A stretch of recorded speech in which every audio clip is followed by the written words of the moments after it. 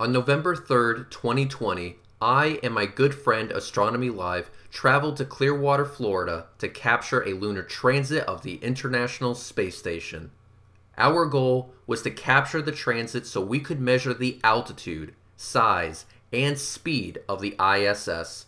And lucky for us, the sky was clear and we got the shot. And a video showing our results is linked in the description below.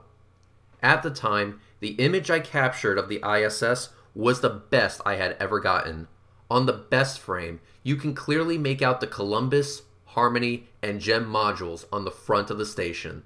All of this from a Nikon P1000.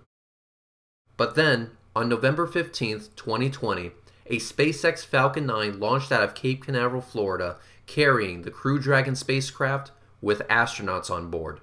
So began their journey to the International Space Station. After editing and posting my footage of that launch, I made a new goal for myself.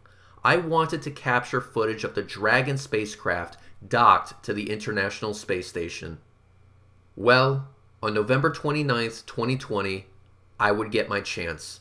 A transit was predicted over Brooksville, Florida during a full moon. I could not pass up this opportunity.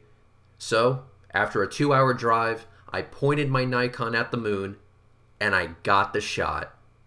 However, it wasn't until I got home and reviewed the footage that I realized that the effort resulted in the best image of the ISS that I have ever captured. And now, I am proud to share this footage with you all. Enjoy.